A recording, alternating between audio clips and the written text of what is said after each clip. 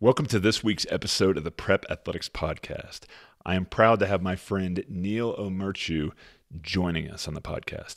Now, Níall is Irish, and I met him at the Wim Hof retreat in Poland in the early winter of 2020 before COVID started. And he was a leader of my group. He walked us through all the crazy stuff we did at the Wim Hof retreat, and we stayed in touch over the years. And in the meantime, he's written 2 books, The Blissful Breath, and one that recently came out called The Power of Cold. Now, The Power of Cold, the uniqueness about that is that Oprah actually took a couple excerpts or a couple chapters from it and has been promoting it as well. So the reason I want to have Níall on as well is because he is a breathing expert. He's an expert in the ice and how to control your breath when you're in the ice. He also is a really good basketball player growing up too. So we talk about that, his time in America, and he actually gives you some good protocols to use as an athlete, as a parent, as any member of society. He goes through some breath techniques that can really help regulate, calm you down, get you ready before a game, helps you with some tips during the game and then after the game. And then we get into ice quite a bit due to our shared love of that. So enjoy the podcast with my friend Níall. Thanks for tuning in. Welcome to the Prep Athletics Podcast. This is Corey Heights. Some battles. I'm not sure if they got us. If they did, maybe. So you will get better as a player during that year. So it was kind of exciting. Like, oh yeah, somebody wants me.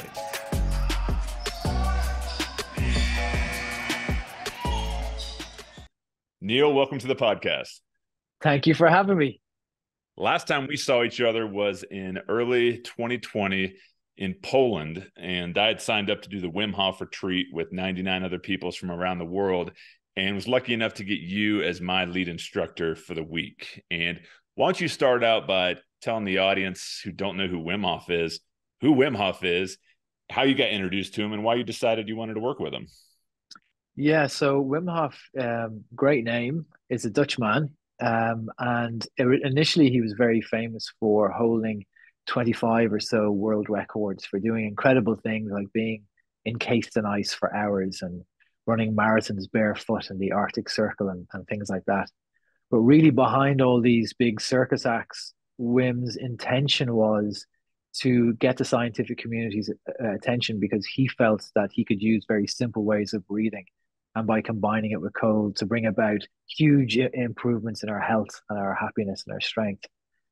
So eventually Wim, having done things like climbed up Mount Everest in a pair of shorts and boots and nothing else, got the scientific community's attention, and they have been steadily proving him right for the last 10, 15 years.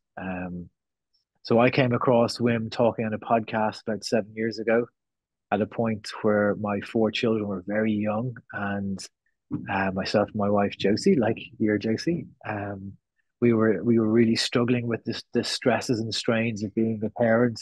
As you can hear, I'm sure the screaming in the background, it never stops. And Wim was talking about how he had used the breathing and the cold to change his life, particularly to deal with the grief of his wife killing herself when his 4 children were young. So at that stage, we had loads of people in our family that we loved tragically passed away. So we were also grief stricken as well as and heartbroken as well as under stress. So we started to breathe a little bit every night and do the cold showers, and the change was so immediate and it was so deep that very quickly we decided to try and find out about as much about this as possible, and that led me down the route to becoming an instructor, and that led me eventually to meeting you in Poland. Yeah, and then on that trip in Poland, the 2 of the graduation moments for us, if you want to call them graduation moments, but 2 of the big feats we did were first hiking up a mountain in just boots, shorts, and a hat on, right? And I think we did 6 miles, and the day we did it was actually sunny, about 17 degrees, and I get cold so easy because I'm so skinny. And due to the training we did all week with the breathing, with the mindset, I didn't shiver once and just was amazed I made it up that way. And one thing I noticed with you on that trip is you guys as instructors had to wear clothes, and you were sweating profusely in 17 degrees. Tell me how that works. Does your body run hot always, or is that from your training you've done? That's from the training, during that period when Josie and I were really struggling with the children and they were young, I was exhausted all the time and stressed all the time. And often when that's the case, we feel cold because our circulation isn't working as it should. But over the years, slowly by slow, steady, and safe exposure to the cold, the very tissues in our body start to change. So where we have, say, white fat, for example, which stores energy, that slowly changes to what's known as brown fat, which actually generates energy, and it takes other fat stores and turns them into energy. And over time, that also helps us to build up this, and we're not even conscious of it, this resistance to the cold. So when I first went up the mountain, like you, all those years ago, um, I got to the top and I was in a pair of shorts and I put my top back on, but I never really took the shorts off from that moment, So I wore shorts then all winter. And at the moment, this is kind of my uniform now in the depths of winter. And it's not like a conscious thing where I'm trying to do it. It's just the body is changing slowly over time. And when we're bringing you all up the mountain, our role is different. So we have to be totally safe and we have to wear clothes. But the kind of strange irony is that I'm not used to wearing clothes. So when I'm wearing clothes on the mountain, bringing people up, it's like I'm in some kind of sauna. I'm sweating. But it's an important part of the safety, that we don't have to think about our own dealing with the cold. We can totally focus on you. Yeah. So I just wanted to share that, just how Níall's body's working now is crazy. It's a testament to all the training you've done. But on top, to me, the hike was great. You've seen videos on YouTube where it's like winter conditions and blizzards and what people are struggling. Like, it was not easy, but it definitely wasn't a challenge as much as the 10 minutes in the water was. And that was kind of our other thing we worked up to during that week was, we got in the water, and this is January in Poland. We're getting in like a river that's with all snow melt. It's probably 15 degrees Fahrenheit outside. And we worked our way up, and our graduation was 10 minutes in the water. And Níall, I've done a podcast before about cold here. And, usually the max you want to stay in is 3 minutes to get all the benefits of the cold before. After that, you don't really get much more. But 10 was not about physicality. It was about, a lot up here. And I'm not going to lie, it's one of the toughest things I have done in my life. And it jarred something loose that day in a good way, that I know I can do it, but it hurt. It was scary. It felt like 25 minutes, and it was rough. It took us a long time to warm back up. But tell us about the why you do 10 minutes there in training, and what we're supposed to get out of it. Yeah, so you're absolutely right. There's great research to show that the maximum amount of time per week over 7 days that we should be in the cold is 11 minutes. So imagine your 7 days, your 11 minutes divided by 7 days. So it shows us that we only need a little bit of cold every day, a minute and a half, 2 minutes maximum. As you said, there's a limit like that. And that is to get the most physical benefits from it. But of course, when we're away and we don't have to think about our jobs, or we don't have to think about the spreadsheets and the work and the shopping and all that kind of stuff, it allows us time to really delve deeply into ourselves. And I wouldn't recommend 10 minutes in the cold for anybody unless you are within the context of a retreat like that, surrounded by professional expert instructors. And the whole purpose of that, as you said, is to help us find a way in our minds to deal with it. And in that process, we learn so much from ourselves. I remember I did a 10-minute one like yourselves as part of my instructor training. And I still remember it because I still remember those moments in those 10 minutes where time seems to slow down, and you have moments of elation and euphoria, and you have moments of despair in there as well. And I suppose what it's showing us is that we are capable of a lot more than we think we are, even though we don't have to go there very often. Every now and then, we just have to remind ourselves of it. But having a 10-minute ice bath, is one of those things you do maybe once or twice in your life, and that's enough. Yeah. I mean, I say I want to work my way back up to like 5 minutes, 6 minutes, 7. And it scares me. There's something about it. I've been doing the ice a lot. And I did it yesterday just, to get ready for this call. And I lasted probably a minute and a half. And only after reading your book, which we'll get to, did I realize that's okay. That's all I needed to do Hmm. that day. But the 10 Yes. minutes, I'm telling you, it will never leave me. I'll think about that on my deathbed as being one of the hardest things I've done in my life, but fulfilling. But something jarred loose that day, not in a bad way. It's Yeah. just something changed. Yeah. I'm a different Corey after that 10 minutes. And after Yeah. the holotropic breathing we did one night with Wim too, that really was effective too, and different. But one story I want to say is, and I texted this to you, Níall, after a few months after we did the retreat. But when we got back, COVID hit, right? And my wife and I were having problems having our second child. We were going to sign up and do IVF. And even with IVF, we had a 2% chance. So anyway, we signed the papers. We're going to do it. And bam, everything got shut down because of COVID. So we're sitting in our house and we used one of your YouTube videos with your kids in the background. And my wife and I just started doing Wim Hof, or not Wim Hof, but your breathing every morning. Just because, we were in a new Yeah. house. We just moved here. Everything was shut down. We didn't know what was going to happen. And I'll be damned, we got pregnant with our second daughter. And I'm not saying it's the Wim Hof method. I'm not saying it's your voice, but that's the only thing we changed.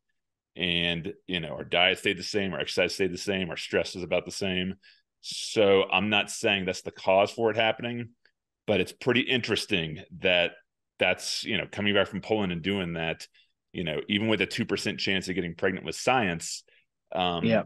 we somehow got pregnant against the odds. So it Yeah. sounds like you've had that experience before. You've heard about that, or even happened to Yeah. you in the past. I've heard, yeah, like we had two children, and then we started doing a bit of breeding, and then we had twins, so like there is a track record of fertility improving, definitely. And it kind of makes sense, especially I think. So it makes sense in some ways. We know from the science that it does amazing things for our immune system. It reduces stress. It it improves so many. It reduces inflammation. Improves so many things. These huge big things in our bodies and our minds. And if all those things are improving in both people, and I think that's important. Josie and I, and you're saying there, yourself and your Josie, and myself and my Josie, we were doing it together. And I think there's something in that as well. I think there's something in that kind of journey together and that commitment together. Even though there was for yourselves, there was no end goal really to end up where you end up, but just to share that experience. And it's not unheard of. I've heard lots of people say very similar things. So like uh it's not an official benefit of the Wim Hof method, but I've heard it quite a lot. Yeah, interesting. Interesting. I mean, that's a scientific experiment to do, right? I know. And you know what? It could really help so many people because as you said, the percentages aren't great sometimes. Like 2% isn't a particularly, good percentage for success, for some routes. So a little bit of breathing together and cold together might help a lot of people. I help a lot of people. When was your first experience getting in the cold? So I live on the south side of Dublin now, but I'm from the north side, the North County Dublin part of the city. And so I live by the beach all the time. So I was always swimming in the sea, um, even in the cold as a teenager and stuff, but moved to London and lost track of it. So when I came back and came across Wim Hof, I had been back swimming in the winter sea in Ireland a good bit, not connecting my love of breathing and meditation over here and the cold, having not connected that yet. And then when I heard Wim talking, my first ice bath was in Wim's house, Hmm. in this paddling pool out the back, and then I was sitting in the ice bath, and then Wim jumps in the ice bath beside me, and then other people, and I was like, firstly, the shock of an ice bath, like it's shocking no matter how many times you do it. And then Wim Hof jumping in beside me was like a double shock. It was like I got out and just thought to myself, what just happened there? So that was my first time in an ice bath at the very beginning of the instructor training. But what it showed me was the type of person I am. I felt that I needed to really understand what was down there in the depths of the cold in order to guide people through it. So I came back from the Netherlands with Wim, and I committed to myself that I would do an ice bath every day for 100 days. Okay. And that was maybe 7 years ago, and it hasn't really stopped. But the initial 100 days was to try and really understand the cold as much as I could before I started to bring people through that experience as well. And after that 100 days, what takeaways did you have? I suppose I was shocked at the difference it made. The difference it made in my mood. Because no matter what you're feeling going in, you are a different person going out. And we know it balances our hormones. We know it does lots of things. But that was the first thing that shocked me was like, this is an immediate reset. So it became a tool then. It wasn't just a practice where I had to go in and I knew it was good for me. It became a tool where I'd feel like if the day had been tough, I know if I got into the ice bath, I'd get out and I'd be grand. So that was probably the biggest part of it. And then the other two things were that there was always a sense of trepidation getting in.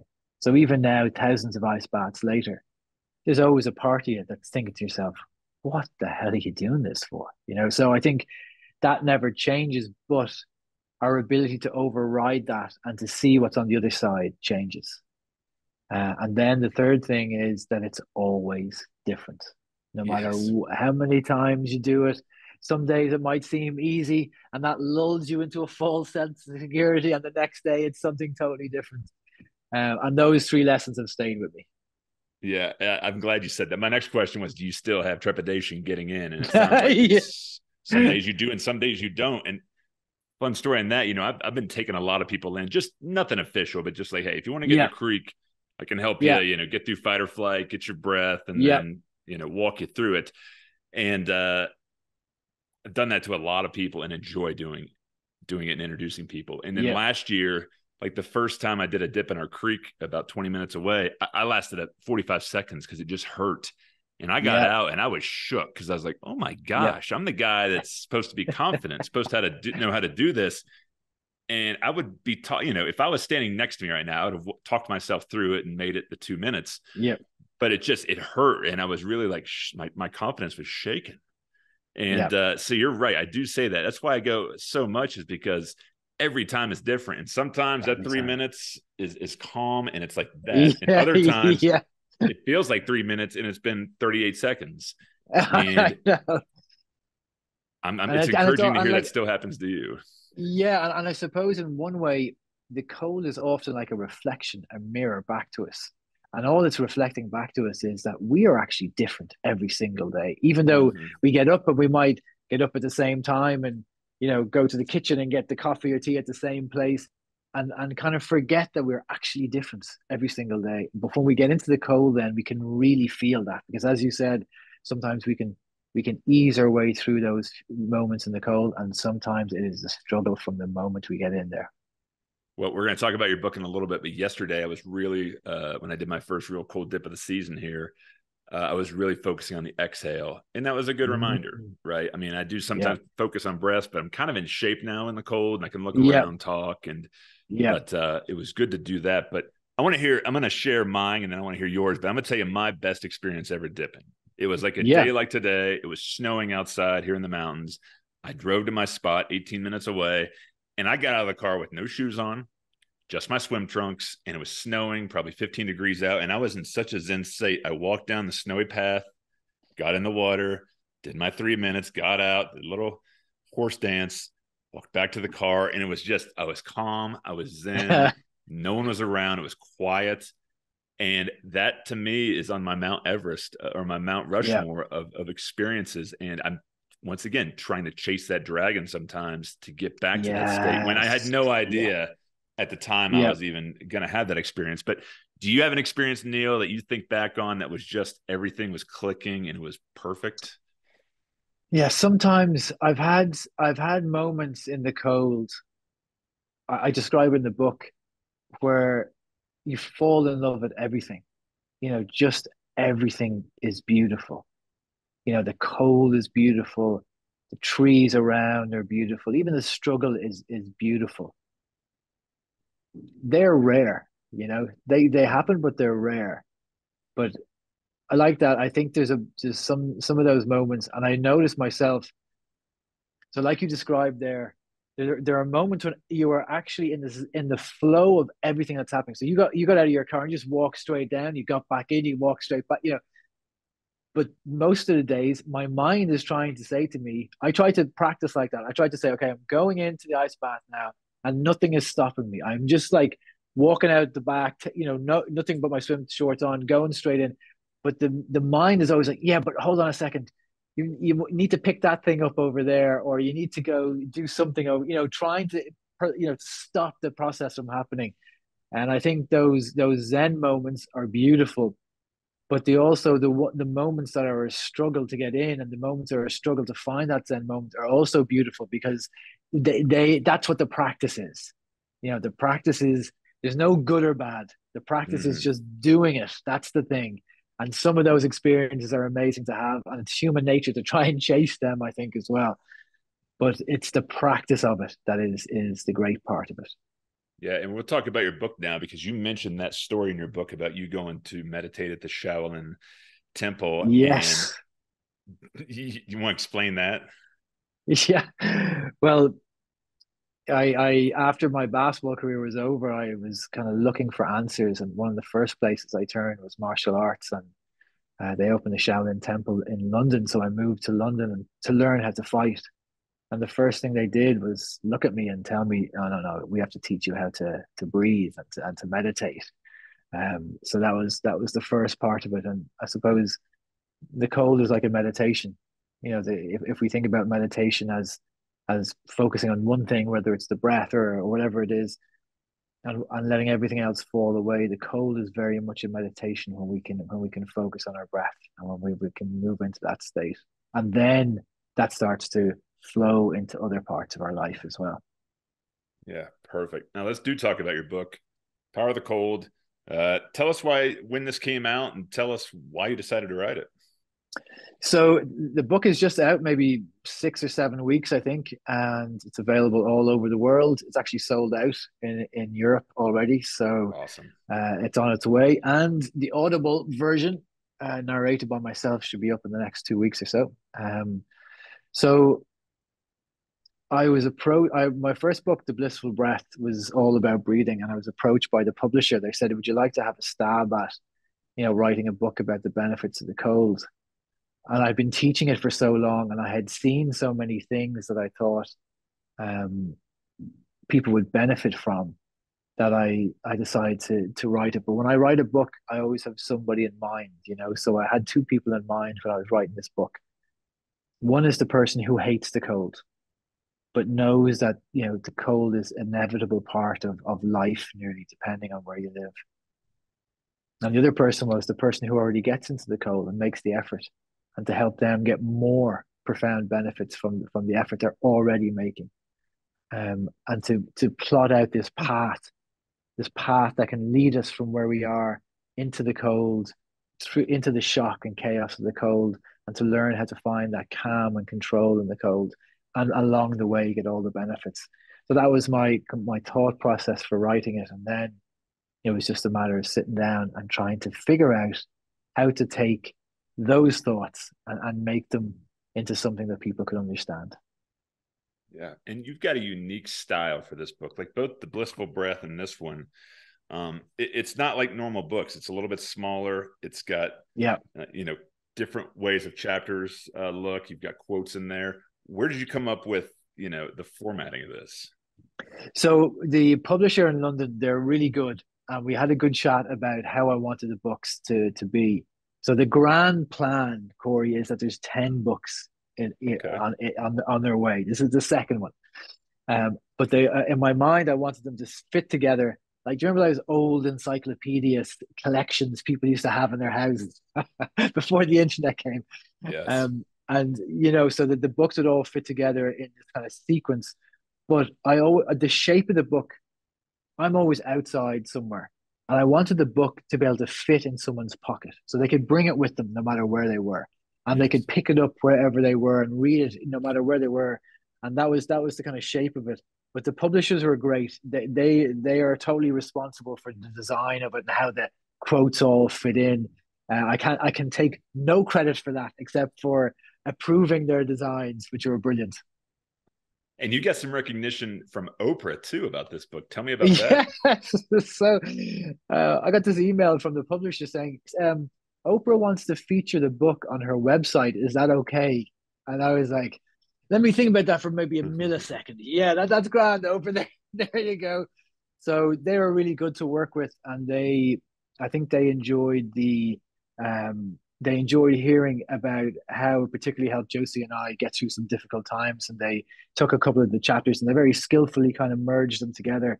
And I hope from just that little bit of information that they put up on the website, they featured two chapters that some people got to benefit from the cold from it. Nice. And we will be including your linktree account on the show notes for this. So, folks, Thank you. if you want to buy The Power of Cold or Blissful Breathing, or is it The Blissful Breath? The Blissful Breath. The Blissful Breath, you'll be able to do that down below in the show notes afterwards. And both of these are in my household. I read both of them, loved them. And we're gonna get into more on how the cold and the breath work can benefit you. But not only you being my friend, not only doing the breathing and the cold stuff which I'm all about. Another unique thing about you, Níall, is that you played basketball. And Ireland's not really known for being a big basketball country. But tell me how you got into it. And tell me how you got into it first, and what sparked that love. Yeah, well, it was actually in 1985. I was about 9, I think, or 10, and 9 years old. And my dad worked for General Electric here in Dublin, and we were transferred. He got a job. He transferred to Columbus, Ohio. In 1985, we packed up here in Dublin, moved to Columbus, Ohio, just before Christmas. And at that stage, Ireland is a very different place now, but back then we had really high unemployment rates, really high drug problem. The country wasn't in a great state. So landing into Columbus, Ohio, the first time I ever saw snow, and all the Christmas lights, and we went to our new house, and it was magical. In the driveway was a basketball hoop, and I had never even seen one before. So I just started playing basketball, and Dad took me to Ohio State University, the old St. John Arena. So we went there to watch. I think we watched Kentucky, at one stage. Anyway, so my love for basketball grew, and I had a very nice coach who was the coach in the primary school that I went to in St. Michael's Primary School, and he took pity on the strange young Irish boy who was starting to play basketball, and he included me in the basketball team for maybe the 2 years I was in school there. And that really ignited my love for it. And then when I got back to Ireland, it's not a huge sport in Ireland. It definitely wasn't back then. But we were, as I worked my way up, I eventually played on the Irish national team from about age 16 to age 21. So I got to play all over Europe, and really loved it. And about now, basketball is different now. Like, well, I love to see all the Europeans in the NBA, but you have to go back to the early '90s, pre-internet. America was a million miles away, and a million times better than anyone in Europe. And I was playing in the European Championships against Estonia, Ukraine, Sweden, and Czech Republic.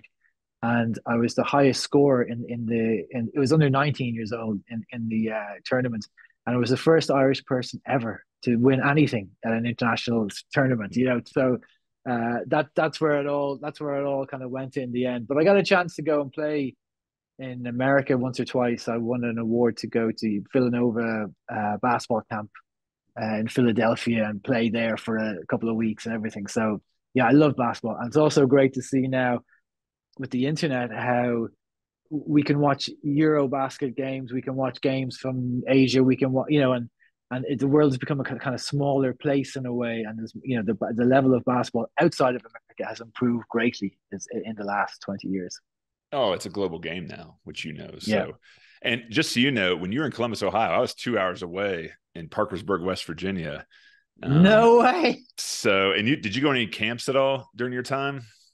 Not in Columbus, but I did go to camps when I was maybe 17 or 18 around kind of Ohio area and somewhere else, like Metro Index. They were like recruitment camps, so yeah. Myself and loads of high school students battling it out. And it was great, because the standard in Europe then was okay, not like it is now, but it was amazing to go to the mecca of basketball, America, of course, and to test myself over there.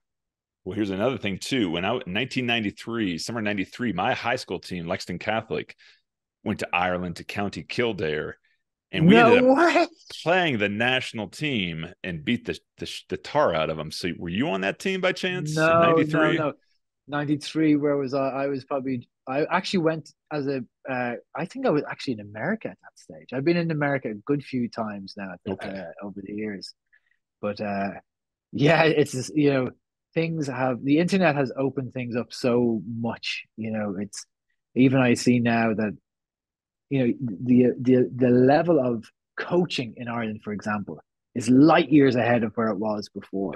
Because we were on this island on the edge of Europe, nowhere near America, nowhere near Europe, really, in some senses. And now the influence of Europe on Irish basketball and American Irish basketball and European basketball, it's a different world.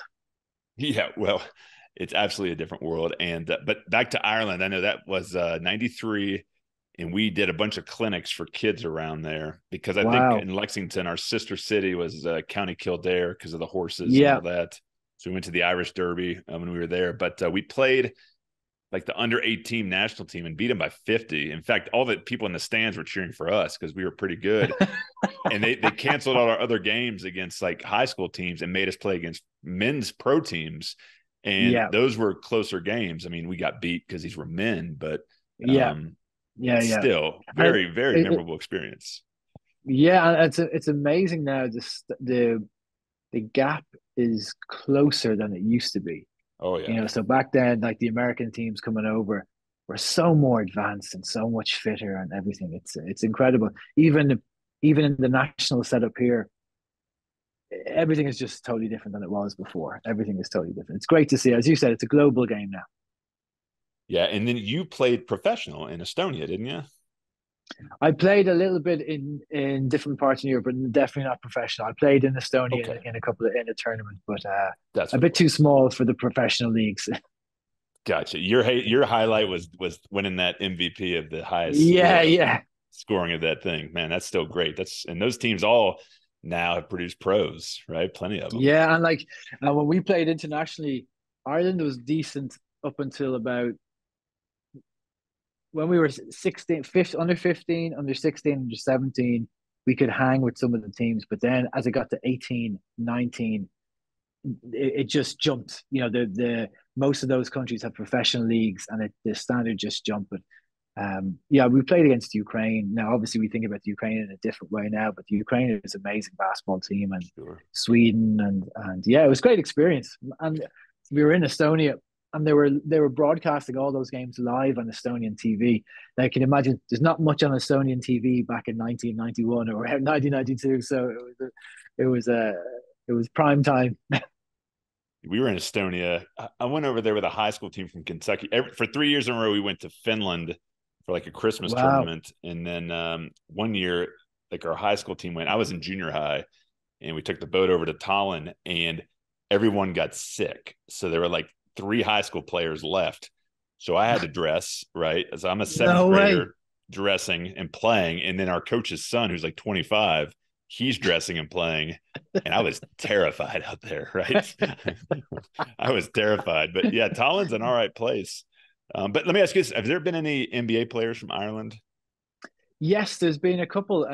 There was a man called Pat Burke who played. Oh, not Pat. Was it Pat Burke? He played for the Magic. He played for the Yeah. Suns. I think he got a ring with somebody. I think he was on a team that got a ring. So there's been a few. There's a great player now. Um, where is he playing? He's playing in one of the big Division One colleges, and they're kind of touting as an NBA prospect. Aiden, and he's like his parents are from Africa, so he has an African kind of last name. But yeah, the standard now. There's a different route before. Like when I was growing up, you had to go to America to college or somewhere like that to kind of make it up through the ranks. And now the route is you go the opposite direction and you go into the pro leagues in Europe at like Right. 15 or 16, and you are a pro from that age, and you kind of go up the ranks that way. And many people don't even go beyond that. They kind of stay in Europe as a pro, and that's a viable career now. Um, but of course, everyone wants to get to the big league. It's easier to get struck by lightning twice. for them to make it to the NBA. You know I that? can well imagine. I can well imagine. That's why they're such Yeah. exceptional people. And I saw on your website, do you have a coach? I saw a profile of a coach on your website that had been in the NBA for like 13 years, was an all-star and everything. Oh, that's my cousin who I grew up with. No way. Yeah, Brad Miller. Yeah, he and I are. He's 6 months older than I am, and yeah, he got my dad's genes. My mom is skinnier and smaller, and my dad's big and huge. And he played pro as well, and yeah, my cousin got that, and just for some reason made it to the NBA and was a two-time Wow. All-Star. In fact, he was an All-Star in Michael Jordan's last All-Star game. No, what a historic thing to be So, part of. so I actually went there with him to hang out all weekend. And every time I'm in the elevator in the hotel, it's like Kobe Bryant's going up with me. Oops, Steph Marbury's coming down. There's Yao Ming's And yeah, parents, and they're oh giants. my You know, God. people are asking me for my autographs. I'm like, I am just riding the elevator. I am no one famous. You're like, there you go. But But that that's an weekend was amazing nuts. experience. Yeah, Oh, I can imagine. That's because like a once in a lifetime experience. well, we used to have pictures of Jordan on our posters on our Yeah. wall, and then here he is, his teammate, and he's got some stories. I mean, he's been on the podcast. He got famous for getting in a fight with Shaquille O'Neal, and that's when everyone knew who he was. They're like, "Oh, that's your cousin, the guy, the white boy fighting Shaq." I was like, "Yeah, that's Brad." So That's a big opponent to go after. If you're gonna fight someone in the NBA, you might as well go for the biggest person. go big, yeah. Yeah, yeah, So yeah. So anyway, so all the NBA stuff, I've seen it up close. I know behind the scenes, it's it's not all it's cracked up to be. There's so many things that the people don't talk about, challenges and stuff. It's just I don't know. It's yeah, tricky. That money does not yeah. come I for can free. imagine. There are expectations for it. No, no, no. And really, in a way, that it's human commodity dealing. Like you are a piece of you're a human, but they're looking at you as like a commodity, like all business. And Yeah. you're traded or you know. But it's so your cousin has been struck twice by lightning then Yes. to get Yes. that. He's one of the lucky ones, especially making an all-star game. He was the only uh yeah, he made it in the East Coast one year with Jordan, and then he got traded to the Sacramento Kings and then made it on the West Coast. Right. So Wow. I used to have in my office pictures of him on the East Coast with like Jordan, Paul Pierce, all these guys. And the next year it's him, Kobe, Shaq, Kevin Garnett, Dirk Nowitzki. It's just like, what's going on here? Are we in a simulation right now? Yeah, yeah. Simulation theory. But when you mentioned Dirk was like, for me, that was a turning point in basketball, European basketball, with Dirk over there playing, and now there's loads of Dirks. Like there's Yeah. loads of great European players out there. Um, that was a big change. Yeah, just a quick tip. If you're watching this on YouTube right now and you see me moving around, it's because I got a bright sun coming in. I'm trying not to be a pure glare right now. So I know Neil's watching me and seeing my background change and me moving around the screen. I'm trying to avoid this glare. If we were more professional here at Prep Athletics, we'd have a podcast studio. But I live in the sunniest state in America. That's a beautiful place you are there, so you have to use it, of course. Oh, it's great. But yeah, it's anyway. My wife's a filmmaker, and she would just, if she ever watched this, she would just be like, "What are you doing?" But Neil, I want to finish up our conversation here, and see how we can see how our listeners can incorporate this in their lives, and specifically basketball players. So I know a lot of parents listen to this, but a lot of basketball players do too. Yeah. And you've got so much more knowledge now on the breath, on mindfulness, on the cold than you did when you were a player. So Yeah. if you could kind of go in a time machine and talk to young Neil, like what kind of protocols would you suggest that young Neil would do to, help him either in performance, in recovery, in mindfulness? Would love to hear your prescription on this. Yeah, I'm lucky in the job that I do now that I work with lots of elite athletes, so Olympic champions, professional teams, and what I would say to them is what I would say to myself back there in all those years ago, that if we look at performance, we can break performance down, roughly speaking, into three parts: your preparation, your performance, and your recovery afterwards. And really, our control of our breathing is essential to every part of that process. So let's say anyone who's playing in any type of, top level sport, or even any type of sport, knows those feelings before, when you're preparing to perform. So, the heart rate can be too high, the body can be tense, we can, the mind can kind of run away with itself. But all those things can be reversed. The heart rate can be slow, the body can be soft, the mind can be prepared if we can control the breath. So, really, our breath is a reflection of how we think and how we feel and how we react to the pressure. So, if we were to look at a person, let's say they're going out to play this huge basketball game, if we were to look at their heart rate and their breathing, their respiratory rate, it would probably be quite high before they go out if they don't know what they're doing. And of course, that is eating up all their energy. It's also kind of draining them because their adrenaline is going up, and then this drop comes as well. So very simply, learning how to control, like it we mentioned earlier, that long, slow exhale. So if we're in the locker room, or even if we're visualizing it days beforehand, if we can control and bring our breathing to this long, slow exhale. From this, it'll be like this normally if they're really tense. But if we can slow that long exhale down, heart rate starts to drop, body starts to loosen. And all of a sudden then, it's not only the body starts to follow suit, the brain is always listening to the lungs. The brain is getting probably 1,000,000,000,000,000,000 signals from the body every second. The messages from the lungs override everything, because obviously if our lungs are in trouble, the whole body is in trouble, our life is in trouble. So the body is taking it, the mind is taking its cue, the brain is taking its cue from the lungs. So if the lungs start to calm down and they start to slow down and they start to focus on an exhale, that message goes to the brain, and the brain starts releasing that down to the body. You're safe. Everything's fine. Even the blood vessels start to open up again. So we feel more relaxed. There's more blood going. We don't feel as tired. So that controlling of the exhale is so important for any athlete. I've worked with Olympic champions who have they're gold medal winners, and they're still struggling with these moments before the performance. And this long exhale is the thing that changes everything for people. My son was fighting in a Brazilian jiu-jitsu tournament recently, and this is what we were doing before he went out and had to fight somebody. In those moments of just like you're being overwhelmed, you're about to step out onto the court, or so that's the one thing to take away. Long, slow exhales. There's a whole chapter of it in the Blissful Breath. We return to it again in the Power of Cold. It's how we deal with the cold. It's how we deal with all that pressure. Once then into the match, into the game itself, learning how to breathe under pressure is a more complicated kind of practice. But the simple thing for people to think about is when we start breathing through our nose, our breathing becomes calmer, our body becomes calmer. If we're breathing through our mouth, like I look back at pictures of me playing basketball, and all I am doing is breathing through my mouth. So if we're breathing through our mouth, we are pushing our body up into fight or flight. We are expending so much energy in that kind of heightened state. We're also dehydrating.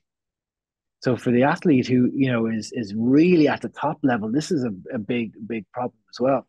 So even closing the mouth in timeouts, in free throws, whatever it is, and learning to use our nose again, that immediately calms the body down. Even just breathing through our nose for 3 or 4 inhales and exhales. So in the performance, and the way we get to that point is during our practice, during our training sessions. If our coach is saying, like in the middle of drills, okay, everyone breathe through your nose for the next minute, getting people to learn how to breathe through their nose. So then in the game, we can never remember the way to breathe in the crisis unless we have practiced it before the crisis. Let's say there's 3 seconds on the game clock. You're down by 1. Your coach is running a play to get you the ball to shoot this 20-foot jump shot.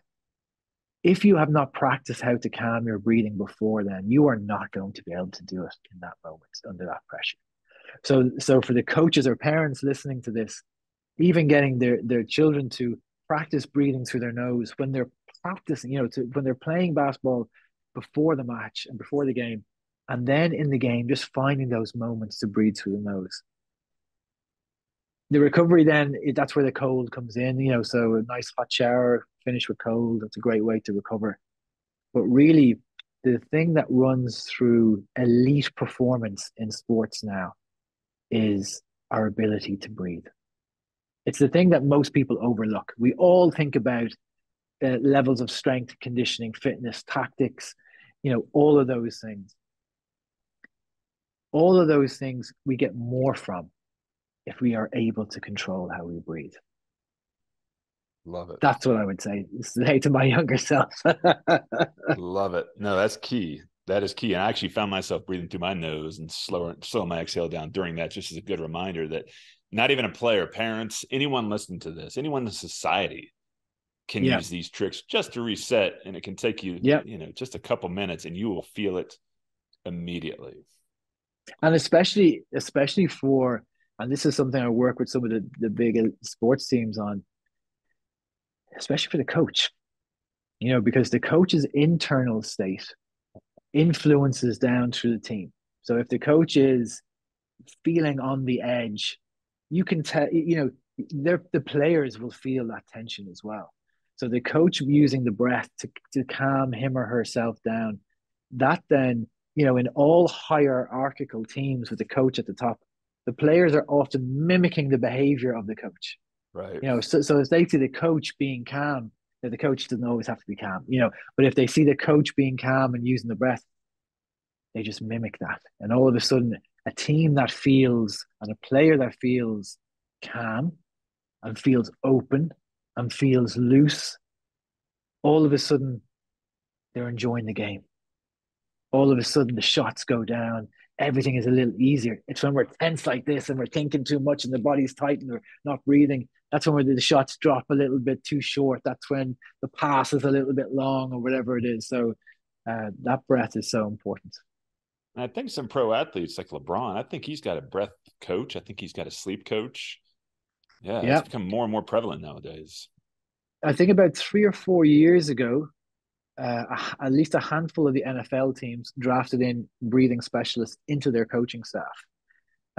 Now, I'm sure that's leaked into Major League Baseball and the NBA as well. A lot of the pro teams here in Europe and soccer and things like that have it as part of it. And even the Irish rugby team here, which was ranked the top rugby team in the world, even though they lost in the quarterfinals of the World Cup. Anyway, but they had breathing as one of the key pillars of their performance strategy. So it's starting to creep into sports now.